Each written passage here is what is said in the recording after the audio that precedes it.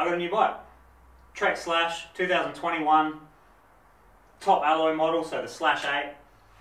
Love this paint job. Straight out of the gate. This is on the computer and on the photos. It wasn't doing it for me, but I wanted the bike for the performance and the geometry. So thought, you know, the paint will probably grow on me. As soon as I got it, it is just gorgeous. It's the best finish I've seen on a bike. It's the best finish. It's so nice. The welds, the way that they've kind of tidied up the welds to make everything look good. It's just killer. Now, why did I go for a Slash 8? Obviously, alloy over carbon, no brainer. Hanging to get back on a Lyric, absolutely hanging to get back on a Lyric. Love a Super Deluxe, obviously, but I'm also looking for a bike that's compatible with the coil. Now, this bike is absolutely coil ready. We got 64.1 degree head angle, 75.6 degree seat tube angle, so steeper than the old Slash. Still not quite as steep as I'm used to. I've got a 77 on my Patrol, which just is perfect climbing position. This, I've had to slide the seat all the way forward, so you're right on that max to get it. I've only ridden it once. I went up, did a lap and a half at Moriarty yesterday just to break it in and see, kind of ballpark, see where everything is. And climbing with the seat kind of backed off a little bit. It was, you're kind of pushing into the cranks a bit, so it's still a little bit slacker than you would like, but it's definitely acceptable. With the seat slid all the way forward, it feels almost the same as the Patrol. So it's cool, it's good enough. It's only a 150 dropper, but I'll put a 180 on there eventually. I'll let this simmer, and if this is a good, reliable dropper, I'll run it for a little while, and then maybe pull it out and sell it. But if it's starting to show signs of durability issues, I'll leave it on until it is it shows enough wear to warrant a return and a warranty, and maybe pay a little bit extra for an upgraded length. So go a 170 or a 180 Bontrager dropper. Keep with the theme. Back to geometry. Chainstay, 437mm chainstay, so a little bit longer than the Patrol again. The Patrol's a 430. I like a 440 chainstay, no longer. 435 to 440 is perfect for this length of a bike. So 469 reach, 1243 wheelbase, so much bigger bike than I'm used to. 1209 I'm coming from. But all the bikes I've been testing, the amount of time that I've spent on bikes, I've found that regardless of wheel size, they say, you know, on a 2090 you don't really want as much reach and as much this, and I don't think so. I think your size is your size. How you like to ride. You know, some people would prefer a smaller bike, some people would prefer a bigger bike. It's purely personal preference.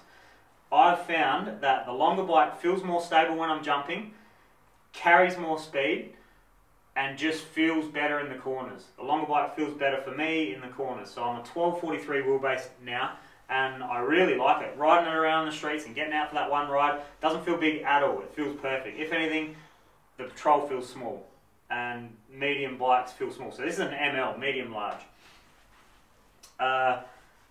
Quick spec, 820 bars, comes with 820 bars, so I've cut them down straight away, cut them down to 750, plus my grip, so I'm at 760 functional width.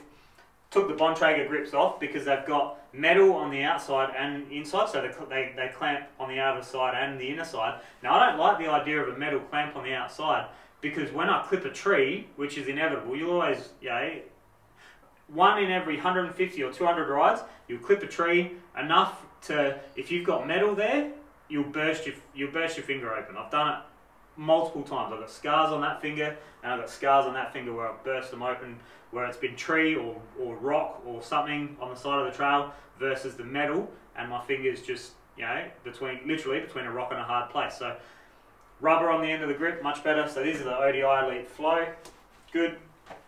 Aftermarket, obviously. Now, tyres. It comes with this XR5 2.6 on the front, which kind of feels a little, it's got a bit of weight to it. Got a little bit of weight to it. But the sidewalls are absolutely just, it's like an Exo, they almost feel weak, or they do feel weaker than an Exo. Like they just, yeah, they feel a little bit weak. No, probably similar to an Exo. Probably similar to an Exo. But bouncing around on the street and cutting and whatever, it feels a little bit slippery. When you push it, it feels kind of like it's got a bit of grip, but it's nothing like the DHF Max grip. The rear tyre, the Bontrager XR4, is definitely thinner and more flexy than the XR5. Doesn't feel any faster. I rode this on the street before I changed the tyres over, thinking maybe I'll give them a test on the track, but no way. After riding them on the street, just you got to put too much pressure on them for those sidewalls to feel strong, and even then, slamming into gutters, they're just weak. They are a very, very weak tyre, and I've got no idea why they spec them on a bike like this. If you're trying to sell your tyres, if you're trying to wrap, give your tyres a good wrap, these may be on the fuel, you put them maybe on the fuel, but definitely not on the Slash. Not on the Slash or not on the Remedy. They're just weak. I wouldn't have even got one run. And you guys know I'm safety first when it comes to riding. So I wasn't going to test it with those tyres on. I didn't want to risk anything, and I know, you should test it exactly how it comes, but the majority of bikes I test, I put a DHF on the front, or they've got a DHF on the front, and I put a strong enough tyre on the back. So doing the same thing with this. Go with what I know. So I've gone a max grip up front, aggressor, double down at the back. It's got a wobble, standard aggressor. Brakes, Code R, so simple, no real adjustment there, just a lever pull adjustment. 200 rotor at the front, 180 rotor at the back. I've watched pretty much every review available on these bikes, and they kind of all jump on the same bandwagon. I don't know why, but they all jump on the same bandwagon with it's got a 30 tooth on it. Who on earth is going to use a 30 tooth? I don't know what kind of hills you guys are climbing, but 29er, I'm always running a 30 tooth. If it's 27.5, I'm always running a 32. I never run out of sprint at the top, and it just makes the climbs easier. It's as simple as that. Now going with a 30 tooth and a 52 on the back makes the climbing that little bit easier again. So I'm into it. I wouldn't put a 32 on it. I definitely wouldn't put a 32 on it. I don't know why. I don't like to fatigue up climbs, and if you know anything about riding and climbing, you'll know spinning is the way to go. So you look at the Tour de France and all the road cyclists, spinners are winners. It's a very, very common saying in the roadie world, spinners are winners. If you want to climb sustainably, you want to be spinning. You don't want to be mashing a heavy gear and spending all your explosive energy, because you need that on the descents. You need that on the sprints, and you need it on the descents. So you just spin, just use your aerobic energy going up. I think it's perfect. 52 and a 30, no worries. I thought the 52 was going to be a little bit big and a little bit dicky coming from the 52 down to I think it's a 42, the next one. I thought it was going to be like a little bit stoppy and starty, but once I got the gears tuned properly, it was good. Which brings me to the point of bike shop assembly. Definitely, nothing against the bike shop. I definitely appreciate it. And by the way, Bicycle Express shout out for hooking me up with this thing. Obviously I paid full price, but getting it in, making sure I could get it, perfect, thank you very much. But assembly, there's a few loose bolts, not loose, but loose enough that after 2 rides they'd definitely be loose. The rear caliper was a little bit loose, no big deal. Derailleur was loose. The derailleur hanger was bent, very, very bent. Now the way I found that was trying to tune the gears, because they were all out of whack when I first got the bike, when I first got on and started sprinting. I checked the tension on the derailleur, yep, no worries. But it was trying to jump up a cog at the top, but almost out of the cogs the other way, down the bottom. So, retuned it, had a look, and then thought, nah, it's definitely bent. So I put my tool on it, and for sure it was super bent. So that's just a transit thing, I'm assuming. So maybe the derailleur might have a bit of damage there as well, maybe not. But the hanger itself was bent like a banana. It was quite a fair way out, like it'd taken a decent hit. So I straightened that up, and instantly the gears were much more crisp. I tuned it again. I don't know why they didn't pick it up when they assembled it. It would stand out like a sore thumb. Once you're starting to tune, you assemble a bike, tune the gears, ready to roll, you know straight away. So small gripe, but it doesn't matter. I fixed that. That's my responsibility anyway. As a bike, as a buyer of a bike, regardless of who you're buying, I know they have a responsibility to make sure it's safe and assembled properly, but you have a responsibility to yourself and your own health to make sure that regardless of who's put your bike together, you do the final touches of making sure everything's tight and making sure everything's functional and safe. So I've done that, got everything right. 175 cranks, not a fan of, but no big deal. I'll try and get a hold of a 165 crank. The Bontrager rims come with this rim strip inside instead of tubeless tape. So I ripped this off the back because I've got a cush core in there. Trying to protect these Swiss cheese Bontrager aluminium wheels. They're definitely soft. They are super soft. I won't be surprised if I've got a couple of big dents by the end of the week. But no biggie, I'll get a different rear wheel built up, probably leave the front. The hubs are killer. The hubs are excellent. So anyway, the reason I pulled this out is for a little bit more space in the actual well of the rim. So with this, it kind of takes up probably a millimetre or two, probably 2 millimetres of space that you really need when you're installing a cush core, and even if you just go on a downhill casing tyre, you want to make it a bit easier. The rim itself's pretty easy to get a tyre on. They're not overly tight fit, so that's cool.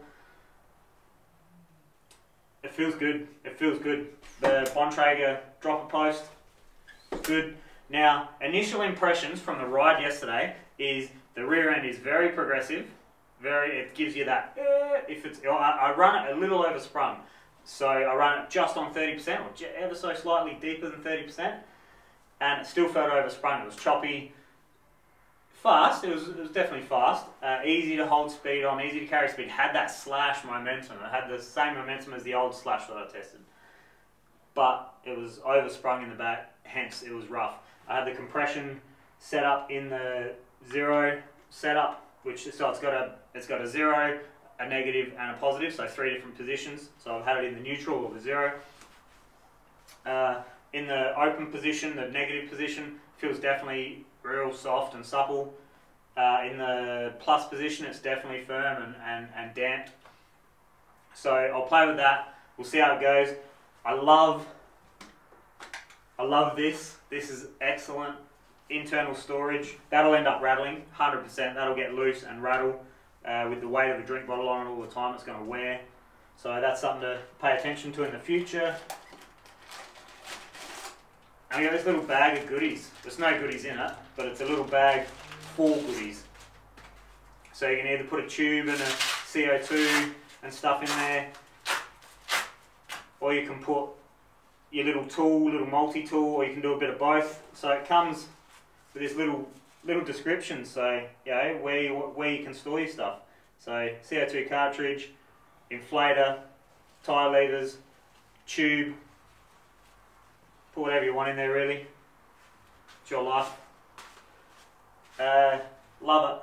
I love that. It seems quiet. Doesn't seem like there's much cable rattle, except for this here. So I've sticky taped it for now, just like a short term. But I'll put something on there to hold that cable in place properly.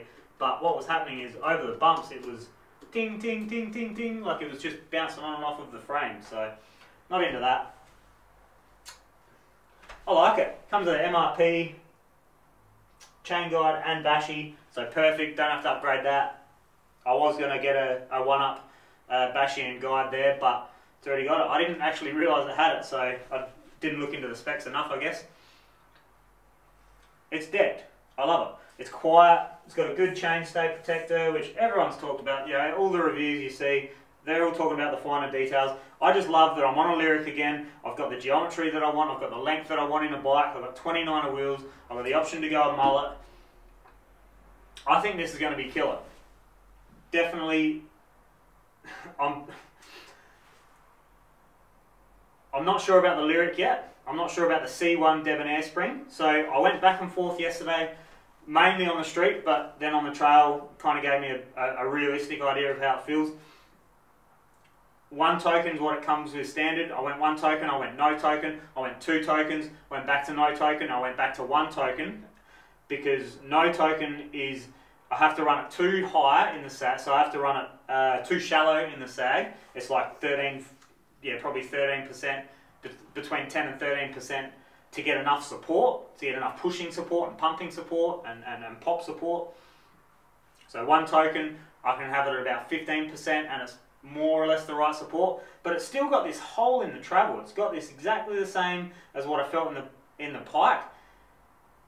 Comparing it to the old Debonair spring, the original Debonair spring, it feels like you got to hold on to it. You got to hang on to it a bit more. The old Debonair spring is so calm, so stable, so predictable. It's got nothing going on anywhere that's unruly. Any part of the stroke, it's perfect if you set it up with the right token configuration.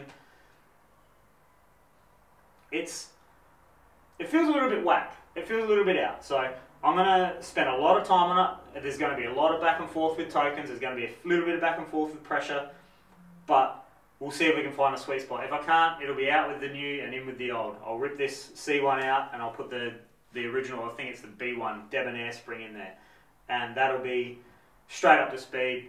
Feels killer. I know, I've ridden a million of them, or I've ridden them heaps. And they feel really good. So we'll see how that comes about. And it's just time now. It's just time. I was trying to get the Bontrager pedals. I like the Bontrager plastic pedals. Didn't have them in stock in black. They had them in yellow, but one of the black ones, obviously. We'll just see how it goes. So I'll give it a send and stay tuned because there's a lot of vids coming.